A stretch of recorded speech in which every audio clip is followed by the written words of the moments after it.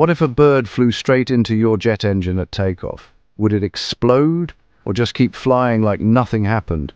The truth is, modern airliners are built to survive it. Bird strikes happen thousands of times every year, mostly during takeoff or landing. A large bird can hit an engine fan blade at over 400 kilometers per hour, releasing energy like a hand grenade, and yet the aircraft barely flinches. Before certification, every jet engine faces what's called a bird ingestion test. Engineers literally fire dead chickens or jailbirds into the spinning fan at full power. To pass, the engine must contain the impact, keep turning safely, and never release debris that could damage the wing or fuselage. If a bird does hit, pilots are trained to handle the sudden vibration, reduce power, and return for landing. Most twin-engine jets can lose one engine entirely and still climb away safely. The fuselage, windshield, and leading edges are reinforced.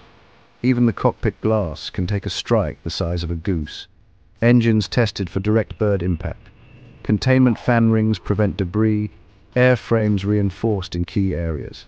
Certified to fly safely even after a strike. So, next time you see birds scatter near the runway, remember your jet has already taken worse in testing.